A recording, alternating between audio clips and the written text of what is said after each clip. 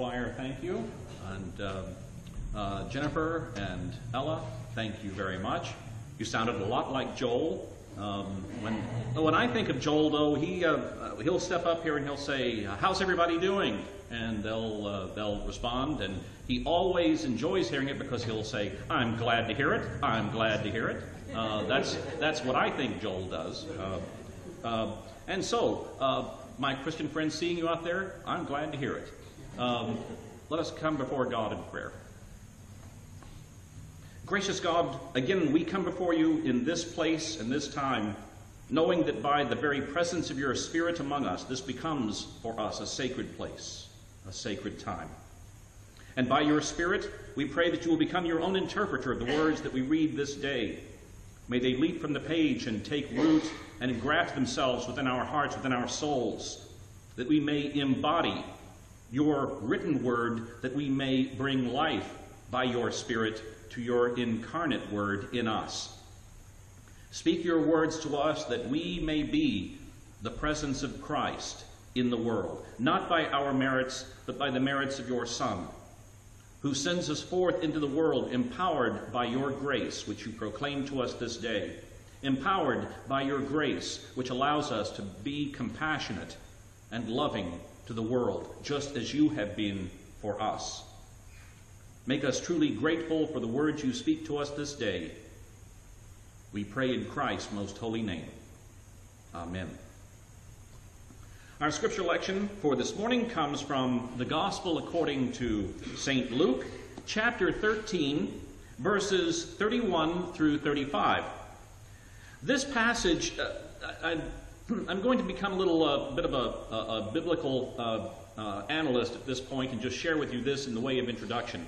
This passage is a saying of Jesus that we find in only one other gospel. We find it in Matthew, we find it in Luke, and it is it's what we categorize in literary form as a saying. We attribute this to a source material called Q, German for Quelle, which means fancy German word meaning source.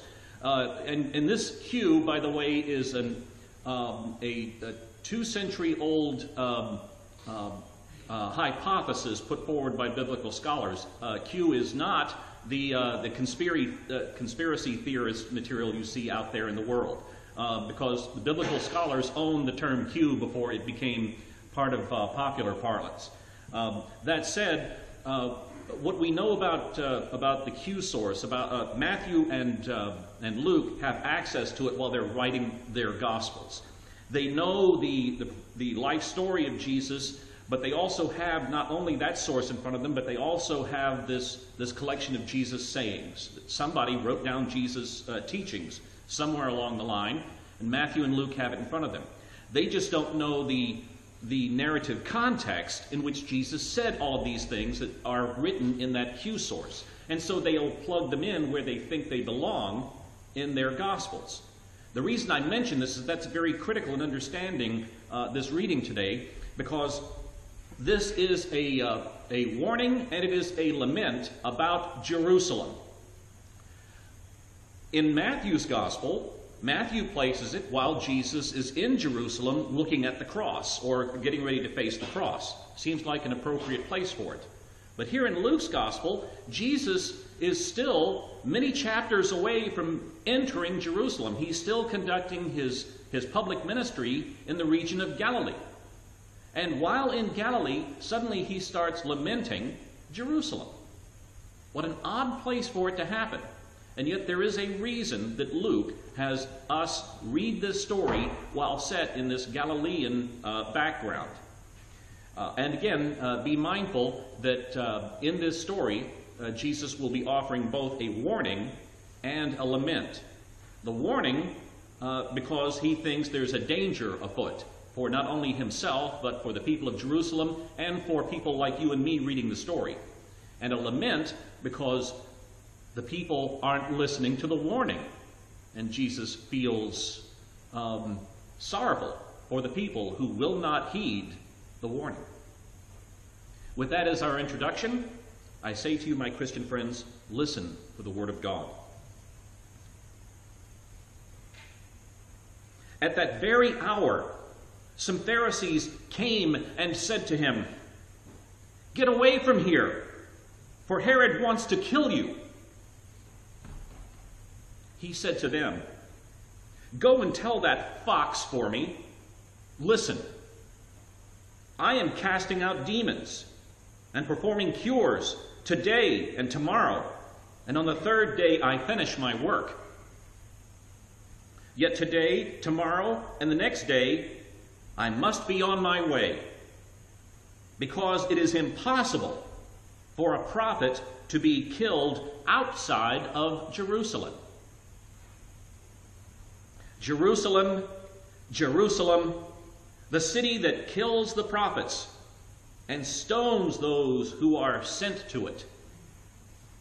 How often have I desired to gather your children together as a hen gathers her brood under her wing, and you were not willing. See, your house is left to you.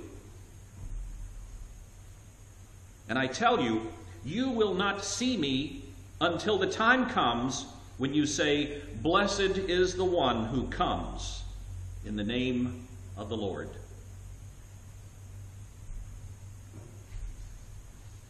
Amen, and may God give us to understand this reading of his holy word. This is the word of the Lord. Thanks be to God. I know some of you are probably looking around at each other wondering, well, yes, I'm going to have the inspiration of the Holy Spirit to understand this one. What in the world does this mean? Especially in this context. Jesus is not in Jerusalem. He's not in Jerusalem. He's quite a good distance away. I'm just going through my mind, just trying to guess the distance. It's probably about 40 or 50 miles away in the region of Galilee. These, though, are faithful words, my Christian friends. These words clarify in advance both Jesus' fate and the fate of Jerusalem. Because we do know historically, after the death and resurrection of Jesus in the year 70 A.D., Jerusalem will fall. The temple will be destroyed by the Romans. Jesus is being rather proleptic in his prediction.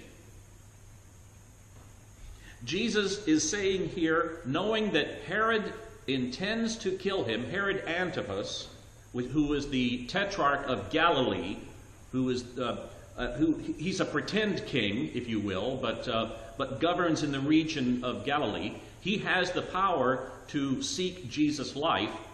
Jesus is not somehow or other trying to avoid his death. He's simply acknowledging that it won't be at the hands of Herod, that fox. His death must happen where all prophets go to die, Jerusalem. Because Jerusalem, which should be the city of the prophets, is the very city which turns against the very ones who are speaking God's word to them. Historically, that's what Jesus is referring to, how the prophets of old were persecuted in the city of Jerusalem. Jesus says he will not be killed by Herod. He will go to be killed in Jerusalem. He will be killed in Jerusalem as the prophets had been killed, and eventually come again as the Savior, as the Redeemer. Jerusalem will reject Jesus.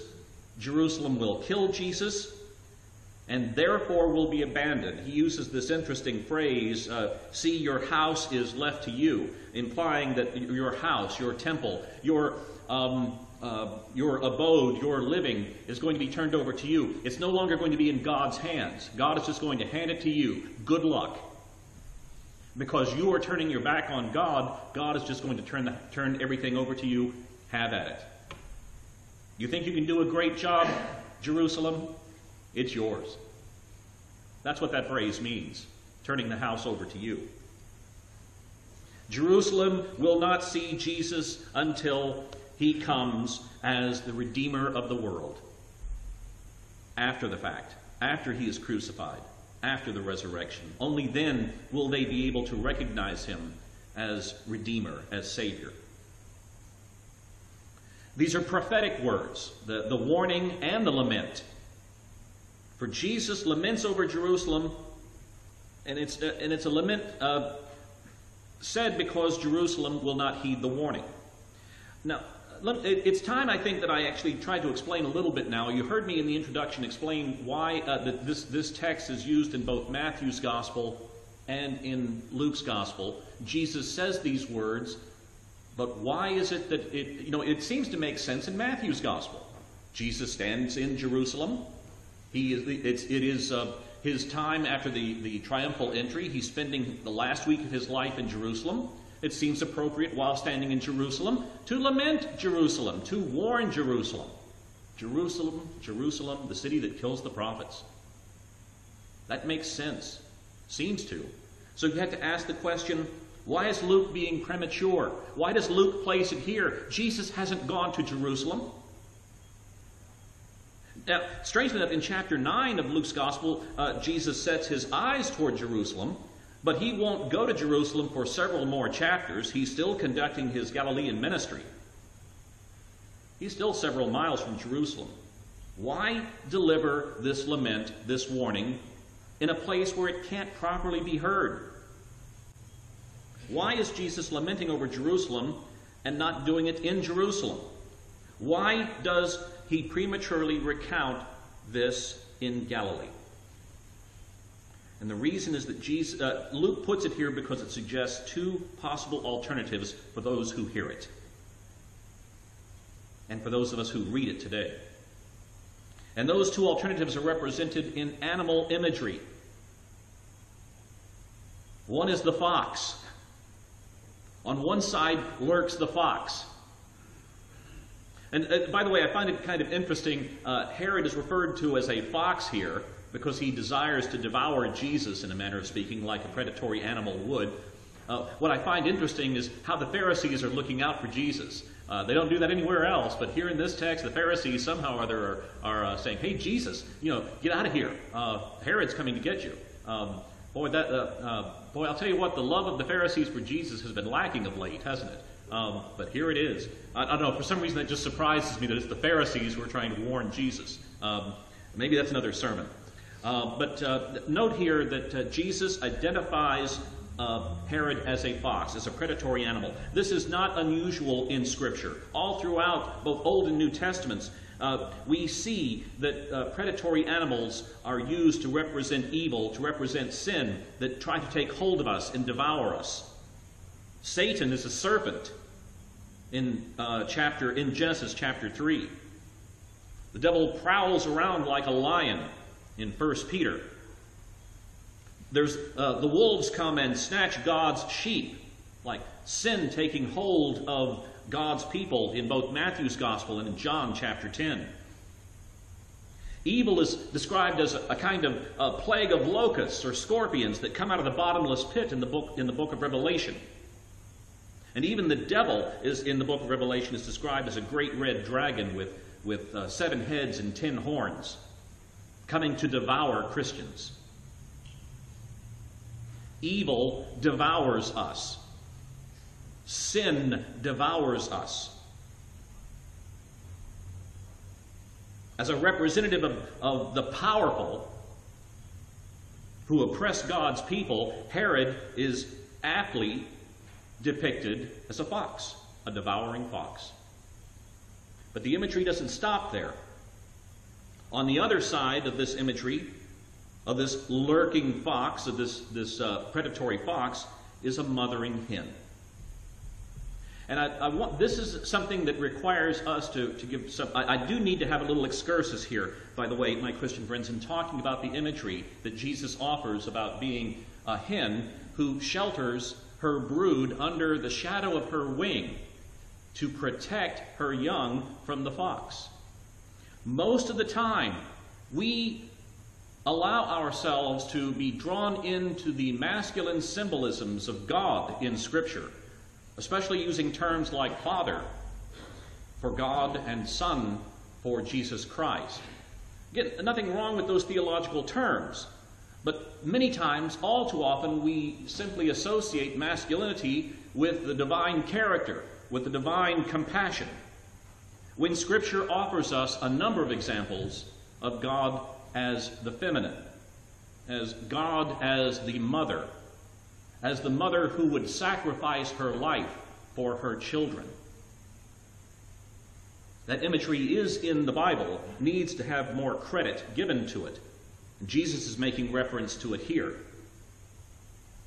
We find in the Old Testament, for example, in the Psalms, you'll find that the steadfast love of God in Psalm chapter 36 is defined or described as God sheltering us under the shadow of his wing, like a hen. In Psalm 17, we are the apple of God's eye. If you ever want to know where that phrase comes from, the apple of my eye, it comes from Scripture. It's Psalm 17. We are the apple of God's eye under the protection of God's sheltering wing. Like a hen protecting her young. Or Isaiah talking about the remnant of Israel that will survive, because God will not forget his people any more so than a mother can forget her nursing child. That's Isaiah 49.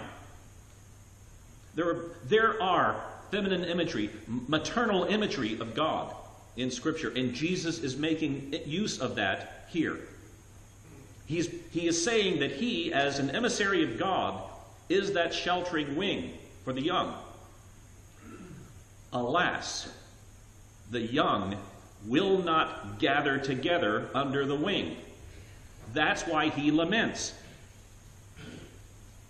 How often have I desired to gather your children together as a hen gathers her brood under her wing, and you are not willing. Imagine the frustration of the mother trying to protect her children, and the children simply go running after the fox. This is the frustration Jesus has. Now, these words are words of hope, my Christian friends, believe it or not. It is a lament, but there is hope built into it. The very reason that Luke tells us this means that Luke believes there is hope in the Redeemer, Jesus Christ. The mothering hen trying to protect her children. These words clarify in advance both Jesus' judgment and Jesus' redemption. In this world of symbols that Jesus has spelled out for us, evil threatens us in the form of a fox. The mother hen laments. Her young are exposed, but will not accept the protection. What more can she do? What more can Christ do but give his life for the world? Jesus Christ stands up to the fox. She shelters and protects her young. My Christian friends, we have to ask ourselves this question: what will become of the young if they do not accept the shelter of their mother's wing? What will happen to the people of Jerusalem if they don't heed the warning that Jesus is offering? What will happen to you and me if we do not turn from the lure of evil and sin and turn to the sheltering and gracious love of Jesus Christ?